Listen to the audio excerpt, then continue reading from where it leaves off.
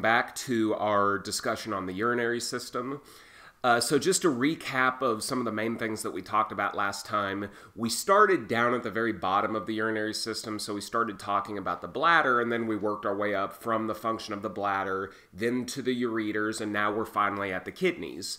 So all we've really discussed so far with the kidneys is blood flow coming into the kidneys from the renal arteries, and then how that renal artery is going to eventually branch into interlobar arteries, which will then produce afferent arterioles, which you can see here are bringing oxygen-rich but also to be filtered blood, so blood that is not quite treated yet by the kidneys, into the nephron, which is the unit of filtration in the kidneys.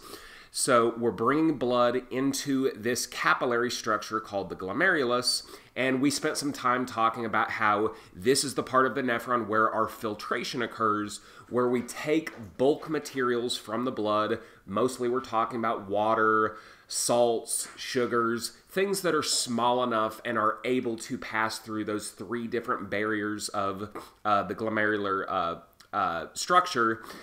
And then afterwards, we produce a filtrate, which, as we discussed, is about 180 liters of filtrate per day. That's way too much. So now we're going to continue our discussion by talking about the other parts of the nephron, which mainly are going to focus on reabsorbing materials back into the blood plasma, mainly water. That's our main concern. And then we'll also talk about some parts of the nephron in terms of salt reabsorption, salt secretion, and then the secretion of other things that we need to accomplish before we end up with our final urine product to be delivered to the bladder via the ureters so that we can excrete it out of our body.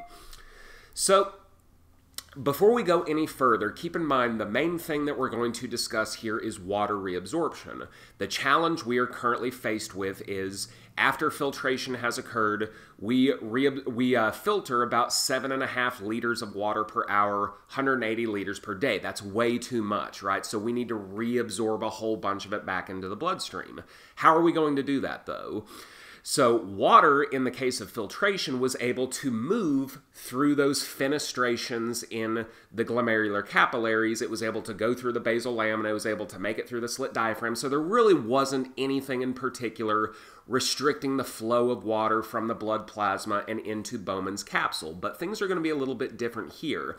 Now that water, and among other things, is in the nephron, if those things are going to make it back into the blood, they're going to have to move across solid cell membranes. We're no longer talking about fenestrations.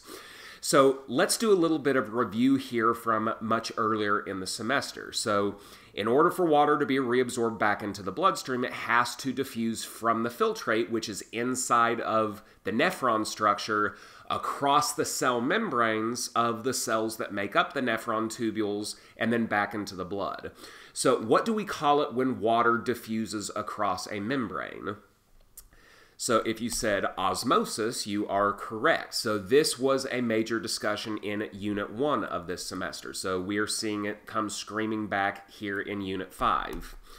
So let's make sure that we're on the same page regarding the rules that dictate when and how osmosis occurs. So for osmosis to occur, for water to move across a membrane, water must flow down its concentration gradient. So when we're talking about a concentration gradient, whether it's water moving or sodium moving or glucose moving or whatever, when a molecule moves down its concentration gradient, how does it move from high or low concentration to high or low concentration? So if we're talking about water here, water is going to move from areas of high water concentration to areas of low water concentration. That is the way that passive transport always works. Molecules move downhill from areas of high concentration to areas of low concentration. But if you will recall, more often than not, solutions are not reported in terms of water concentration. They are reported in terms of solute concentration. And when we're talking about bodily fluids that have many, many solutes dissolved within the water solvent, they are reported in terms of total solute concentration, which is also called osmolarity or osmolality.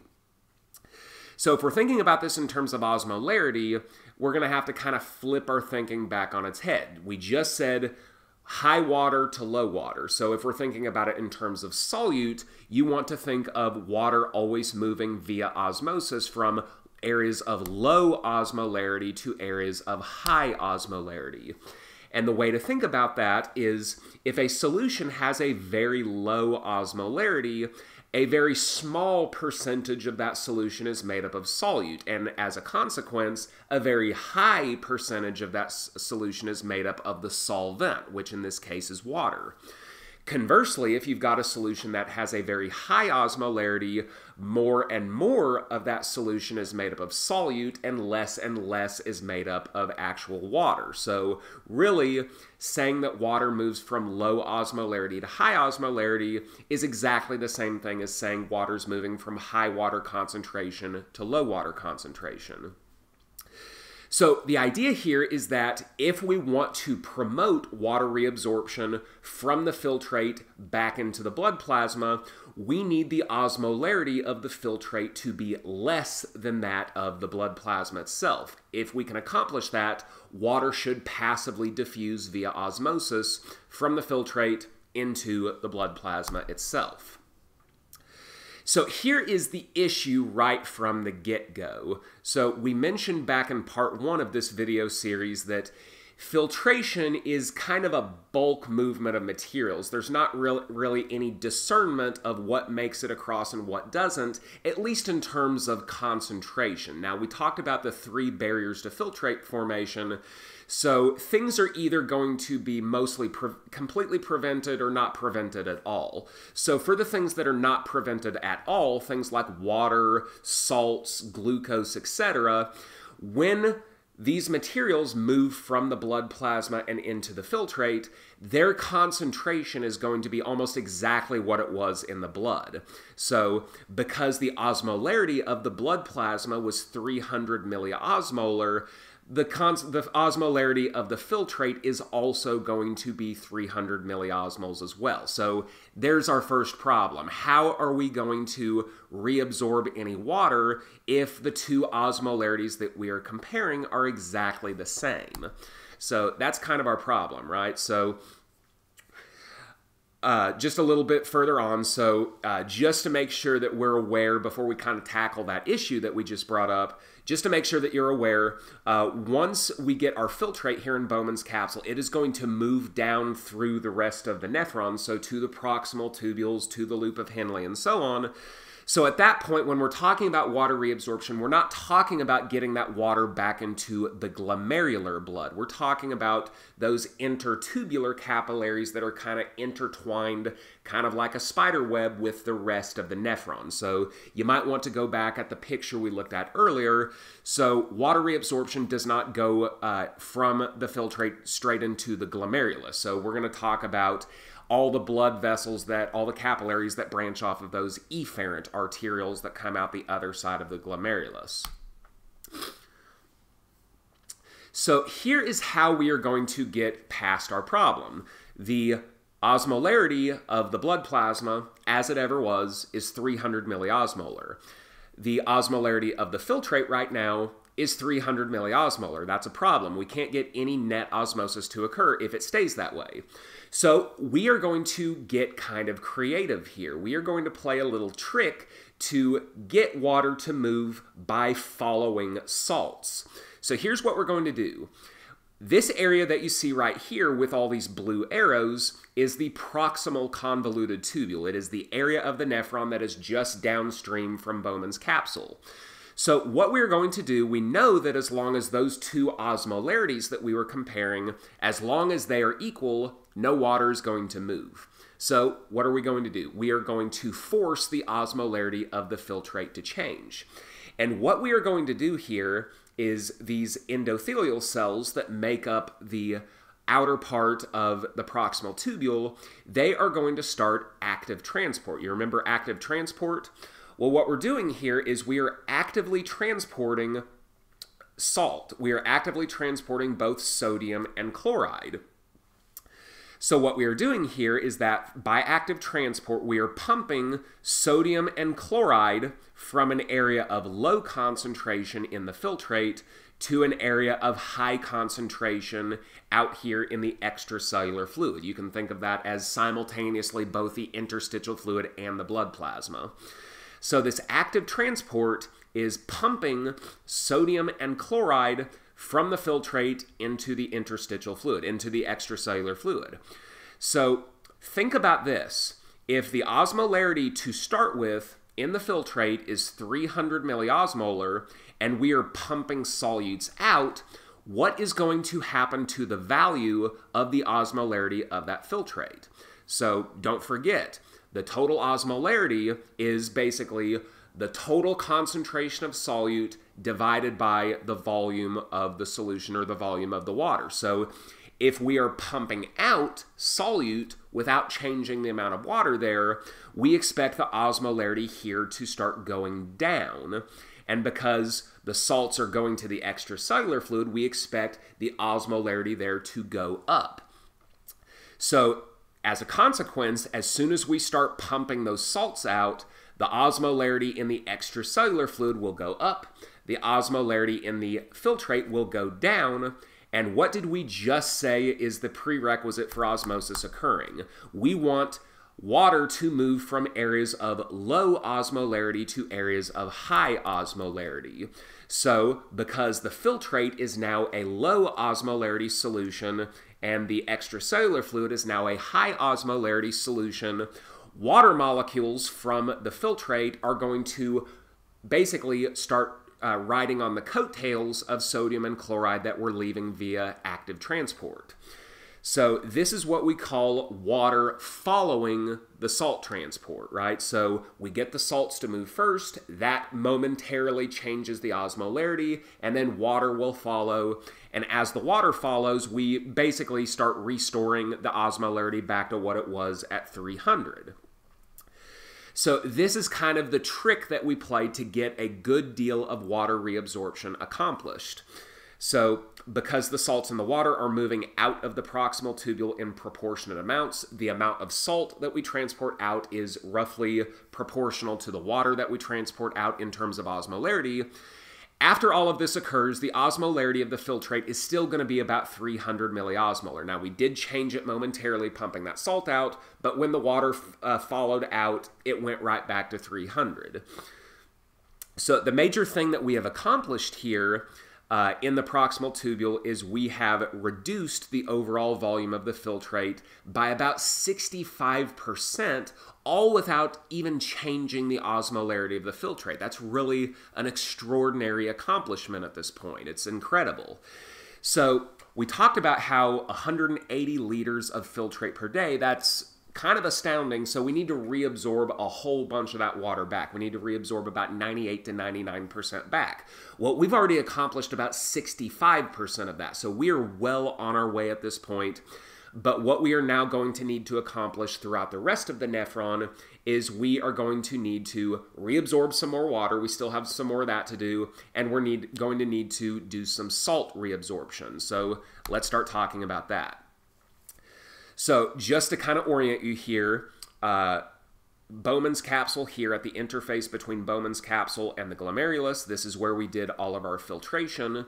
Then the filtrate at 300 milliosmolar moved through the proximal tubule here, everything that you see highlighted in this purple rectangle here. So we just accomplished a great deal of water reabsorption there, all without changing the osmolarity of the filtrate itself. Again, very extraordinary accomplishment. So that overwhelming volume of filtrate that we made in Bowman's capsule, we greatly reduce it. We reduce it by about 65%, all due to the active transport of sodium and chloride and then water followed by osmosis. The proximal tubule here is very highly permeable to water.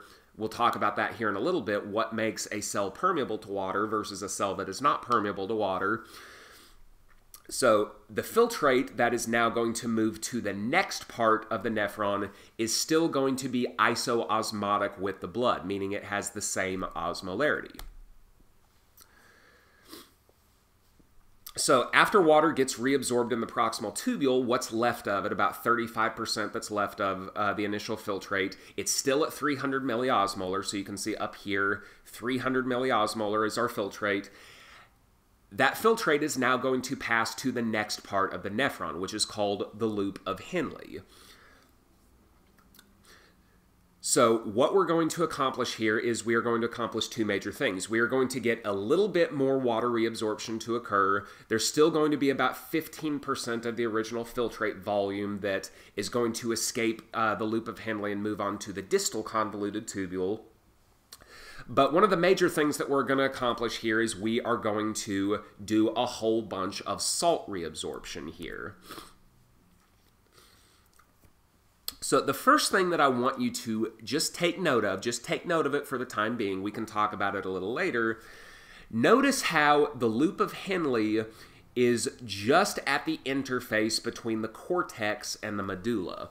So you'll remember how I asked you to take note of earlier how the whole nephron, certain parts of it are in the cortex, certain parts of it are in the medulla. The glomerulus, the Bowman's capsule, and the proximal tubule were all located in the cortex layer. So things are going to get a little bit different as we move from the cortex and into the loop of Henle, which is mostly in the medulla.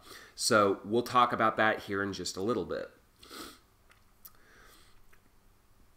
So the loop of Henle has two major parts to it. It has what is called a descending limb, so this is the part on the left here that is connected to the proximal tubule.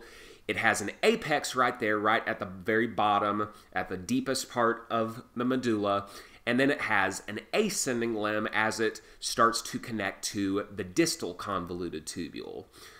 And then furthermore, structurally speaking, the ascending limb here has a thin segment down here and a thick segment right here. The thick segment being what is closest to the distal convoluted tubule. Most of what we're going to accomplish here is going to be in the thick segment of the ascending limb. So even though chronologically speaking, the filtrate that's coming from the proximal tubule is going to hit the descending limb first, what I want us to talk about first is the ascending limb, because what the ascending limb is going to do for us is set the table for all the stuff that the descending limb is going to do for us. So let's talk about that. So the thick segment of the ascending limb here is doing essentially the exact same thing that the proximal tubule did. It is pumping out sodium and chloride ions from the filtrate.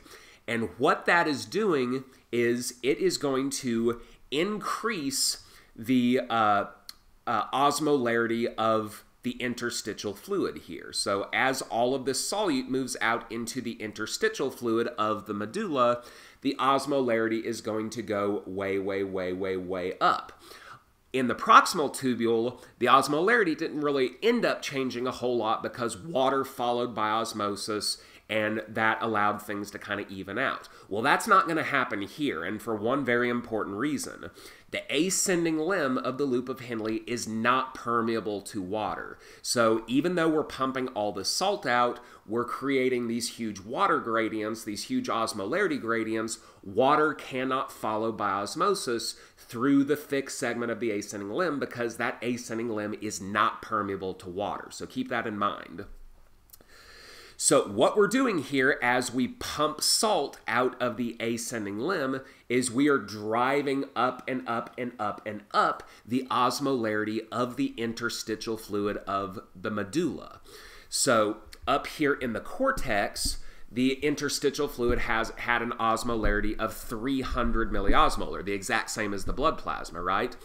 Down here in the medulla, things are very, very, very different.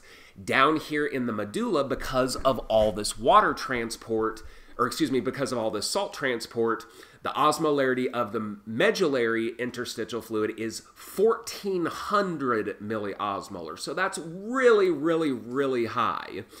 So it seems really high, but this is exactly what is going to allow us to get more water reabsorption to occur.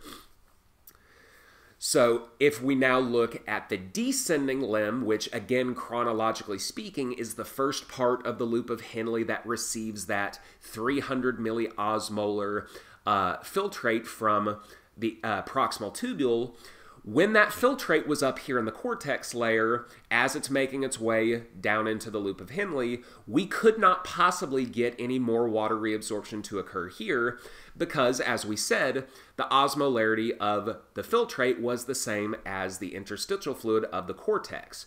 As soon as this filtrate makes its way down into the medulla, now suddenly 300 milliosmolar is a lot less than 1400. So as soon as that filtrate makes its way down into the descending limb, we are immediately going to get a bunch of water reabsorption to occur.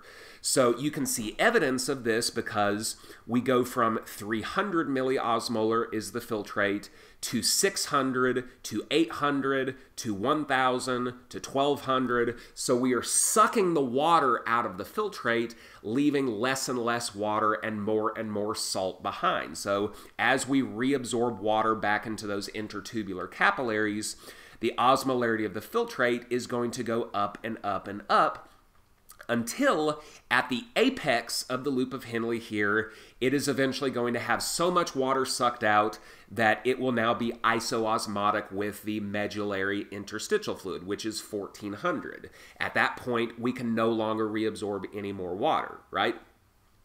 And then it's also worth mentioning that water reabsorption here is very efficient because the descending limb is not permeable to salt. So the simplest way I think of thinking about this is think that the descending limb only deals with water. The ascending limb only deals with salts. Neither of them are going to do both water or and salts, right? So at this point, we are concentrating the filtrate. So again, the filtrate moves into the loop of Henle at 300 milliosmolar, meaning there's a lot of water there. We start reabsorbing the water into the capillaries. That concentrates the filtrate as we make our way through the descending limb. And then now we're going into the ascending limb, which we already talked about. So as we start actively pumping those sodium and chloride ions out to keep the osmolarity of the medulla high, we are now going to bring the osmolarity of the filtrate back down. So we concentrate it here and then we dilute it here. So we suck water out in the descending limb, we suck salts out in the ascending limb. So that by the time the filtrate makes its way back up the ascending limb and back out of the medulla and into the cortex layer again, this filtrate is now going to be hypoosmotic to the blood plasma. You can see we get as low as 100 milliosmolar at that point. So this whole system that we've just described here, in which we promote water reabsorption by increasing the osmolarity of the medullary interstitial fluid, this is sometimes called the countercurrent multiplier system. So basically, it's just a trick that we play to reabsorb more water and to do some salt reabsorption as well. So another thing that's worth mentioning at this point is another thing that is very heavily involved in the function of the nephron is urea, which we understand is a nitrogenous waste product of amino acid metabolism. So every amino acid contains nitrogen. So when you break down amino acids, you're naturally going to release some of that nitrogen waste as urea. So urea is this waste product that also is going to help us contribute to the osmolarity of our blood, urine, and interstitial fluids. So without getting into too terribly much detail here, the ascending loop of Henle and then the lower portions of the collecting duct over here are actually very permeable to urea. So what urea kind of helps us to do, you can kind of see the movement of urea here in yellow. What it helps us essentially to do is to compensate for the fact that the thin segment of the ascending limb down here, we mostly talked about the thick segment, the thin segment is impermeable to salts, which can kind of cause a little bit of disruption in the countercurrent multiplier system. So the urea transport that we see here kind of helps to compensate for that. And then some urea does actually get recycled through the medullary interstitial fluid. Its primary purpose there is basically just to keep the osmolarity high enough so that we can promote water reabsorption the way that we just described. So at this point, let's go ahead and review one more time. So again, starting from the beginning, we talked about filtration here in Bowman's capsule. We produce a very high volume of filtrate that is at 300 milliosmolar. Here in the proximal tubule, we reabsorb a bunch of that water, all without changing the osmolarity of the filtrate. But as soon as we make it down into the medulla, you can kind of see here in this picture exactly where you make your way into the medulla, right where the loop of Henle starts. We reabsorb more water, we reabsorb some salt, and now we are going to make our way into the distal convoluted tubule, and then eventually into the collecting duct, which is what you see highlighted here with this purple rectangle. And it is going to be the collecting duct that will eventually deliver this, what we would now call urine, to the renal calyces for delivery through the ureters to the bladder. Okay, so before we start talking about the distal tubule, remember that by this point, the filtrate, as it makes its way back into the cortex, is now going to be hypotonic, hypoosmotic to the blood plasma. By the time it reaches the collecting duct, due to those salt-excreting properties of the ascending limb. So essentially, we suck so much salt out of this filtrate. By this point, we leave mostly water left over, what little water we have not yet reabsorbed into the distal tubule. So this means now if you look out here in the distal tubule where we're at kind of 200 or 100 milliosmolar, water is going to want to diffuse by osmosis from the collecting duct lumen to the interstitial fluid. So we naturally create an ideal situation where water can move from an area of low osmolarity to, again, an area of higher osmolarity. So once we get to the collecting duct at about 200 or 100, water is going to move from the filtrate, from the lower osmolarity to the blood plasma, which again is at 300. So we're not really going to talk a whole lot about the collecting duct. We do some reabsorption of some salts, things like a little bit more sodium, a little bit of potassium. We'll do some hydrogen ion reabsorption here, just in cases where the blood plasma is a little too acidic and we need to get some of that extra hydrogen into the urine.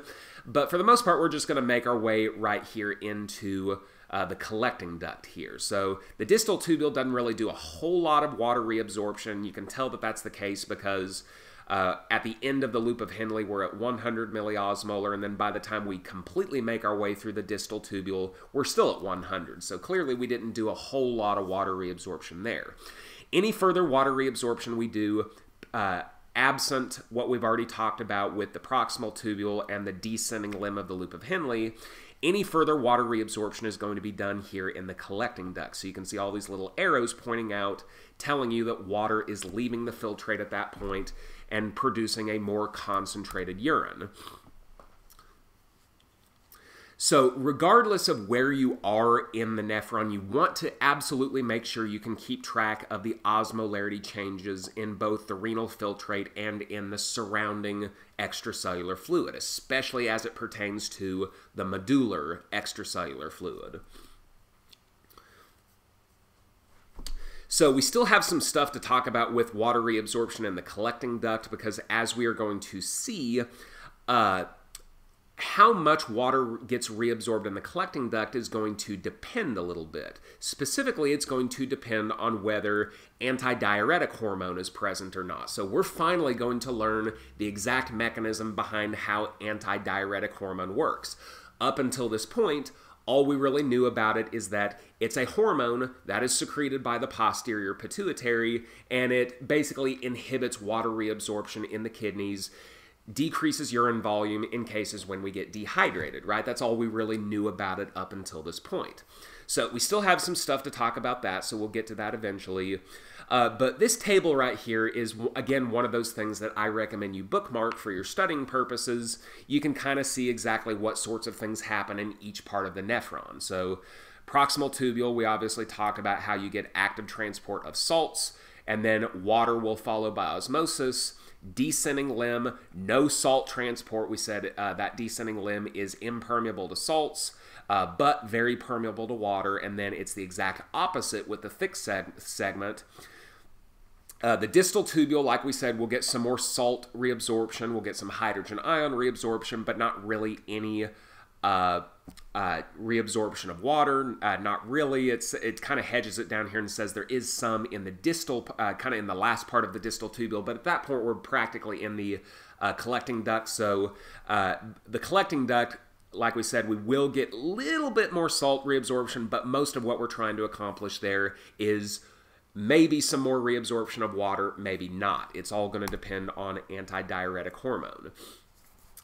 So let's talk about something that's very, very important, something that I think is going to help us understand both what is going to happen in the collecting duct and what already did happen in the loop of Henle. So if you recall way, way, way back to chapter 3, when we talked about the structure and function of the plasma membrane, we said the plasma membrane is impermeable to polar molecules, and this includes water, right? So how did we explain how osmosis actually occurs? If water cannot move through plasma membranes very well, how does osmosis occur so rapidly? So if you'll recall, it is because we said almost every cell in the body has these aquaporin channels. It's basically these water channels that are pretty much always open, provide a free passage for water molecules to move from one side of the membrane to another via facilitated diffusion, so long as that water is moving from high concentration to low concentration.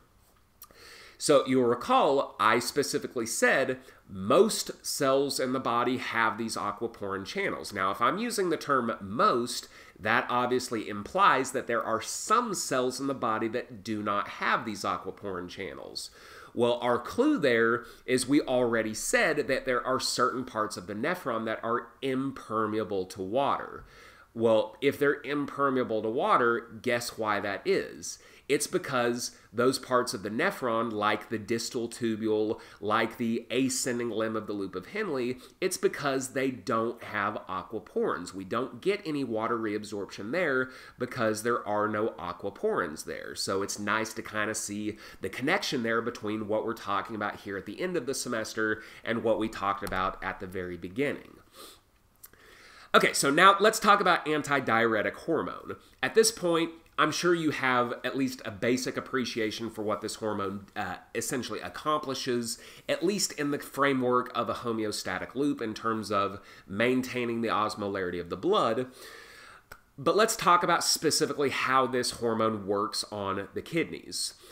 So you will remember that antidiuretic hormone, also called arginine vasopressin, is a hormone that is secreted by the posterior pituitary in response to hyperosmotic stress sensed by the hypothalamus. So when the osmolarity of the blood plasma gets a little too high, such as when we get dehydrated, the hypothalamus senses that, signals to the posterior pituitary, and we are going to secrete antidiuretic hormone into the blood. Remember, that's what a hormone is. It's a signaling molecule that gets into the blood. So all we really said about antidiuretic hormone before is that its effector, its target that has antidiuretic hormone receptors, is the kidneys. That's kind of vague, especially now that we know all these different structures of the kidneys. So the specific cells in the kidneys that have antidiuretic hormone receptors are the epithelial cells that make up the collecting duct. So what antidiuretic hormone is going to do is bind to those receptors, and that is going to stimulate the delivery of extra aquaporin channels to be integrated into the plasma membrane of the collecting duct cells. So if you look at this picture here, in the absence of antidiuretic hormone, those aquaporin channels are just kind of hanging out here in this cytoplasmic vesicle, not a part of the plasma membrane where they need to be if they were going to stimulate osmosis. So those aquaporin channels are just kind of in a holding pattern at this point.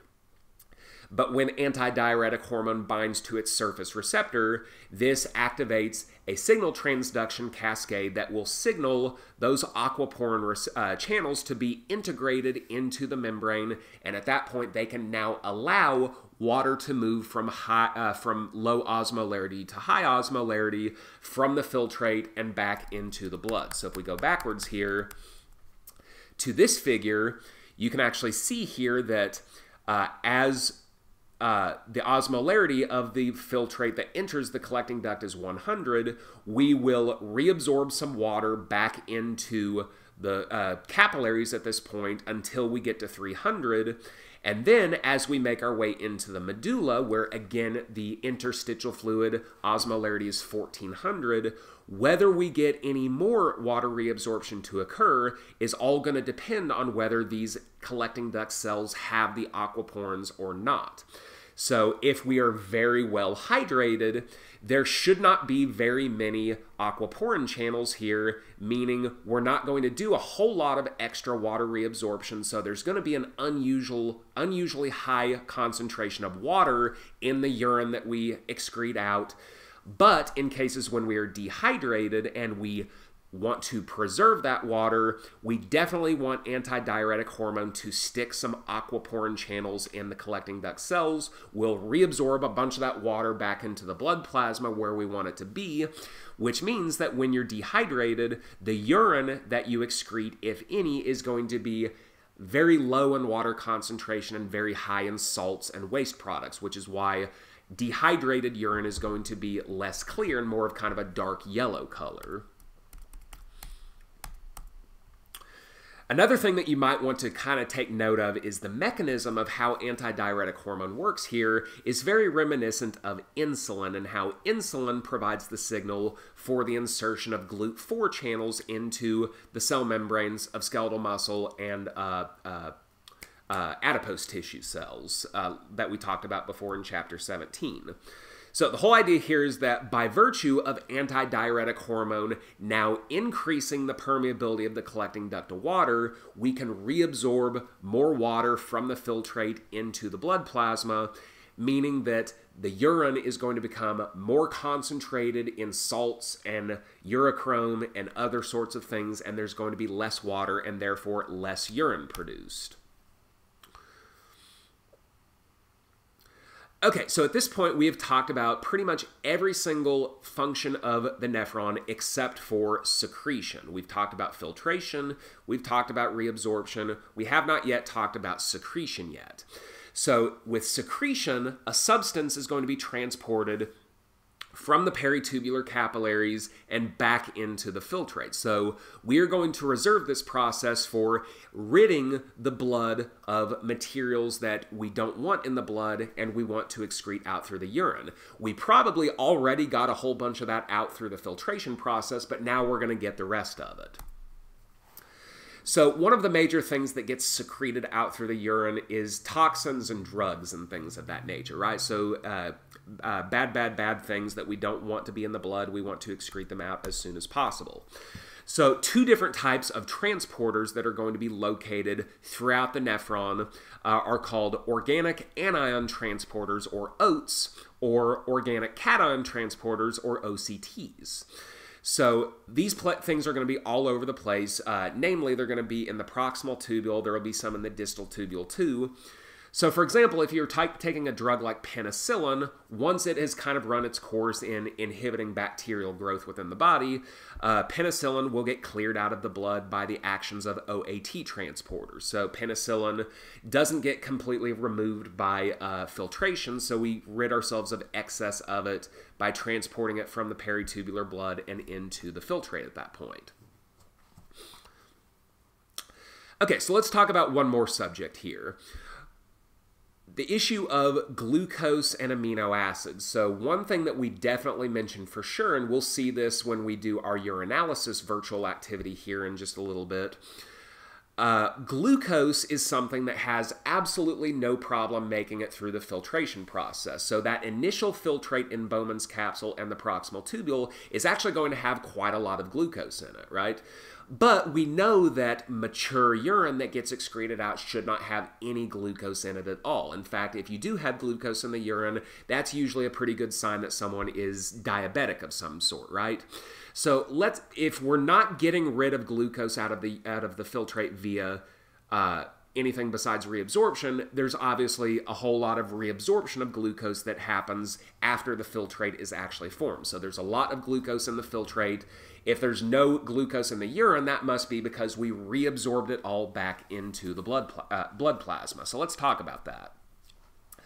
So like I said, the final urine product should not contain detectable amounts of glucose or amino acids, as both should be completely reabsorbed after initial filtrate formation.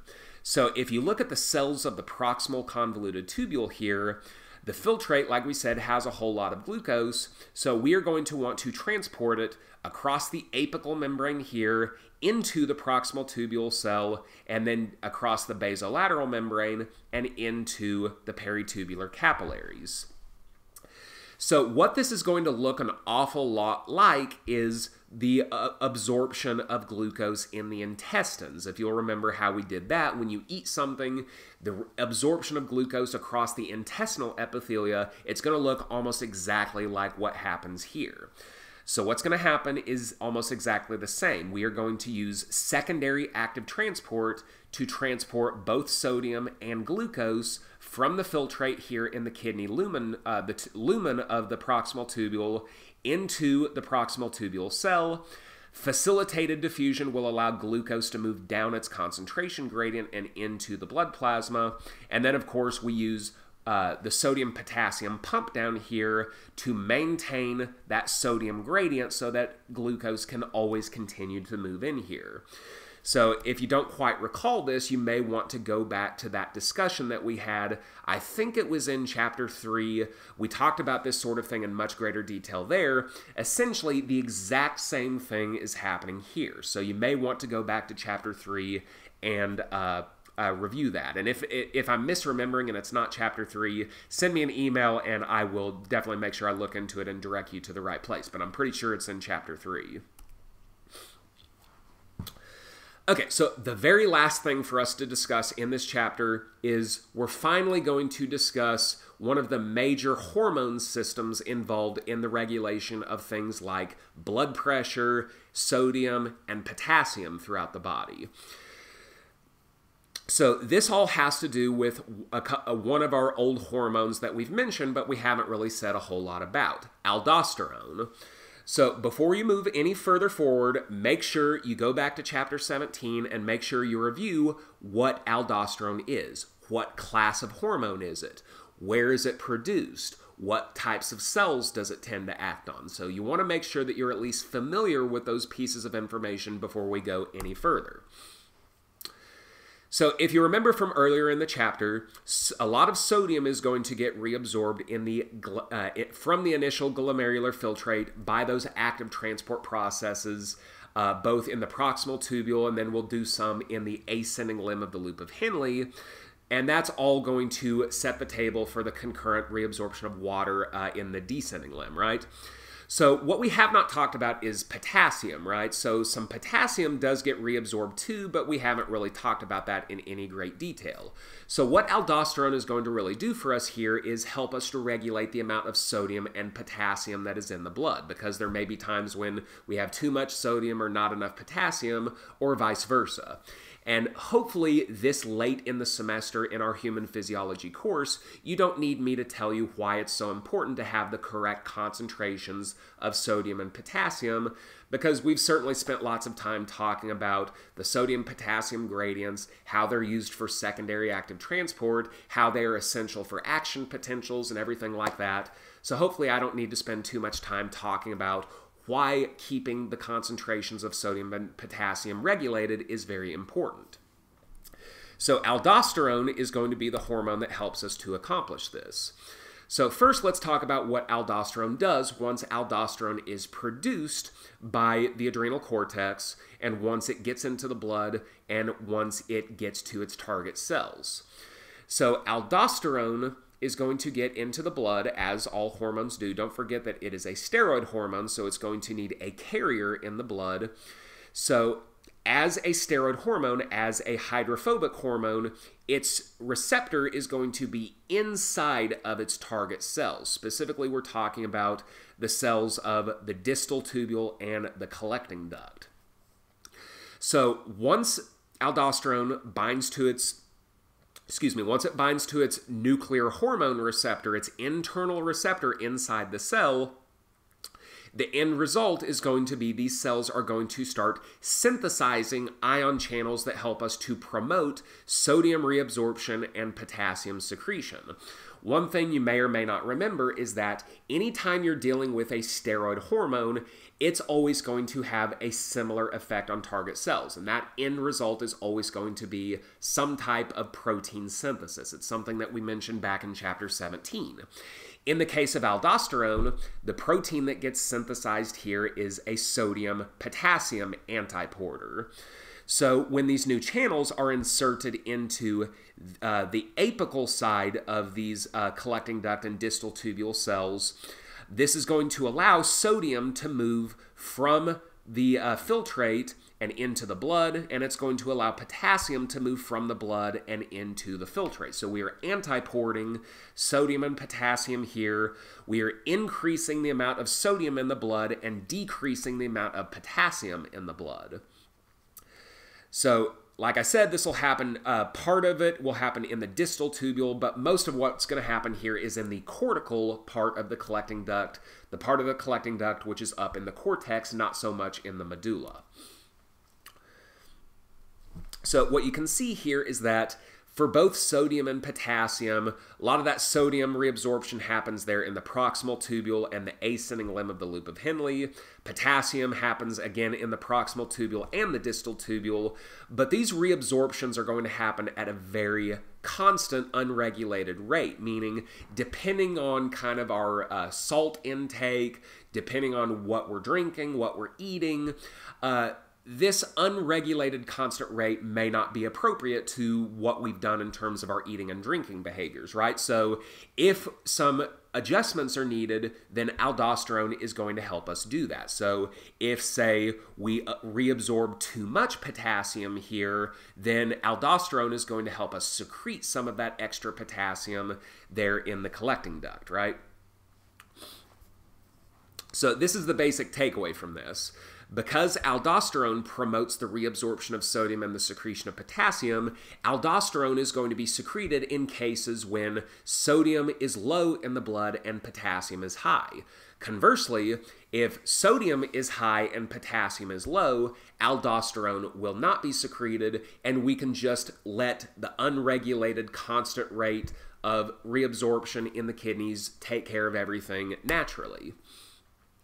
But here is the deal. Aldosterone secretion in the adrenal cortex, which is right on top of the kidney, how we actually get that hormone to be secreted is kind of a terribly complicated thing. So if you'll recall, anytime we're going to secrete a hormone, there has to be a sensory mechanism. There has to be some sensor that triggers eventually the hormone to be secreted. So we have not yet talked about that. So the sensory mechanism is actually right at home here in the nephron. Specifically, it is this structure called the juxtaglomerular apparatus.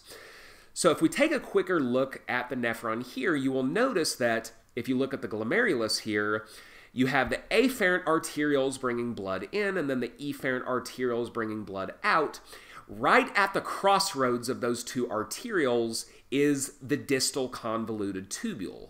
So these three things, if you kind of think of them as three different roads, they're all kind of converging at the same point. And that point of convergence is called the juxtaglomerular apparatus. There is a collection of cells here at this interface called granular cells and the macula densa, which collectively together make up the juxtaglomerular apparatus. This is going to be where our sensor is located that tells us, are we going to need aldosterone or are we not going to need aldosterone? So say we're at a case where dietary intake of salt is poor. So that means sodium is going to be low in the blood. So absolutely we are going to need aldosterone. Well, another consequence of low salt is that the blood volume is going to fall because we are keeping antidiuretic hormone inhibited. So naturally, as things progress and we continue to urinate with an osmolarity that is still fairly low, eventually the blood volume is going to start going down, and that's going to be a whole nother issue as well. So this drop in blood flow, keep in mind when your blood volume falls, so is your blood pressure. So we actually have baroreceptor cells here in the juxtaglomerular apparatus that will sense that drop in blood flow, and this is going to cause these cells to secrete a hormone, not aldosterone, but rather a hormone called renin. So renin is going to get into the blood, and I should have already at this point made a separate video that goes into more detail on the renin-angiotensin-aldosterone system, so definitely watch that here after you're done here.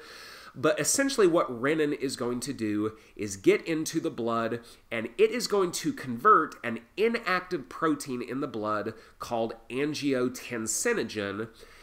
Just a kind of a pro tip in the future, when you go to nursing school or wherever you're going, anytime you see a gen at the end of a molecule, that molecule is most likely inactive. So something's going to happen to that molecule before it actually gets activated.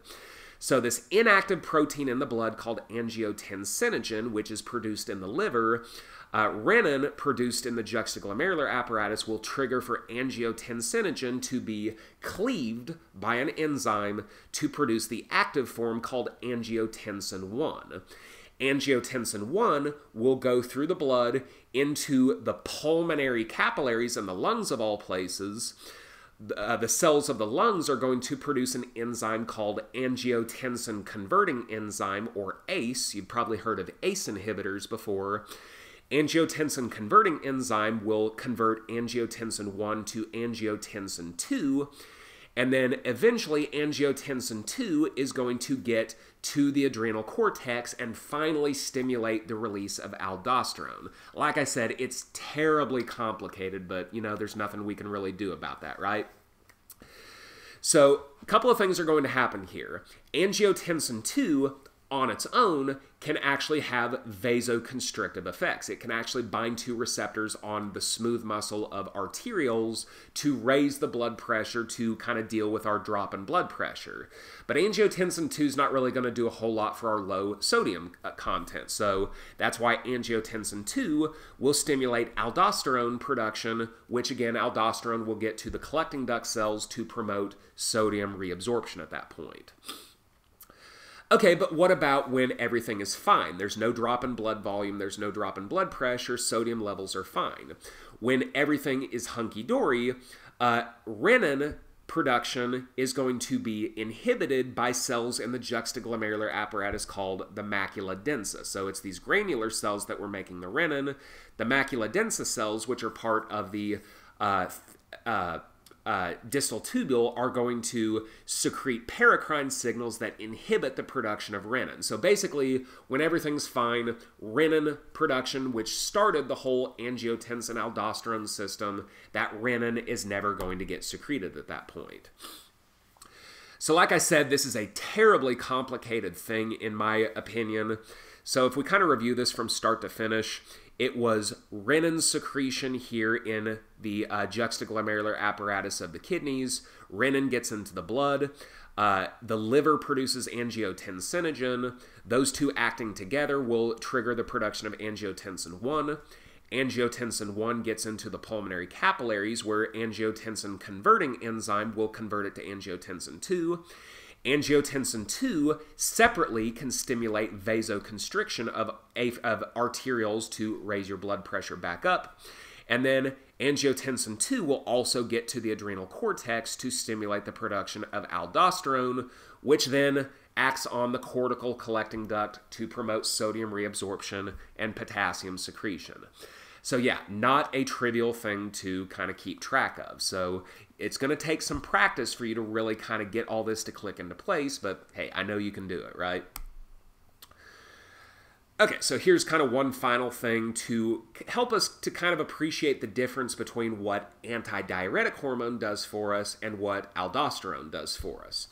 So keep in mind, antidiuretic hormone is reserved for cases in which the blood osmolarity falls. That just because the osmolarity of the blood has risen. So just because the osmolarity of blood has risen, that doesn't mean that the blood volume is off, right? So antidiuretic hormone is reserved for cases when the osmolarity goes up. So if the blood volume falls, that doesn't necessarily mean that the osmolarity is off. So in those cases, we can't count on antidiuretic hormone to fix things for us.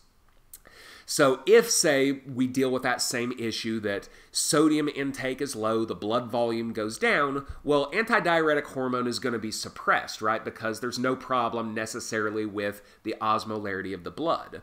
So that's why we need the juxtaglomerular apparatus to trigger this whole sequence of events: renin converting tensinogen to angiotensin 1, ACE converting angiotensin 1 to angiotensin 2, aldosterone, and all that good stuff. So just make sure that it kind of makes sense in your head why antidiuretic hormone is distinct from aldosterone. Certainly that's something that we can discuss in our final Collaborate meeting of the semester, but we'll go ahead and leave it there for now. So there are other things that we could have discussed here in the urinary system. It's really pretty fascinating, but this should give you a very, very, very good foundation for all the different things that the kidneys and the other parts of the urinary system accomplish for us. So we'll go ahead and cut it off here for now. Thanks again for your attention, and I will see you next time, if there's a next time. If you are a spring 2020 student, this is our last lecture of the semester. Thanks again for dealing with the whole COVID-19 issue, and I will see you later.